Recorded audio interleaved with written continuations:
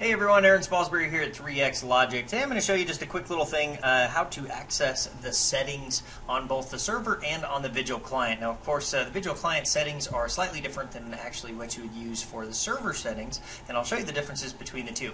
Now we used to have a button for this, now we've got it as just kind of like a little drop down menu here. At the upper left hand corner of the screen you'll see where it says settings. If you click this, the very first selection is going to be the client settings screen. When I click on this, then closes all of our live connections, takes us into all of the settings that will only affect the client that you are on right now. So if this is your remote laptop or your home PC or any other PC that you've got on the network connected to your servers, this is only going to affect what you see on your local machine. Now conversely, we also have the ability of logging into the server settings themselves. So for instance, if I come over here to my Denver server, click on it once, it'll highlight it in blue here.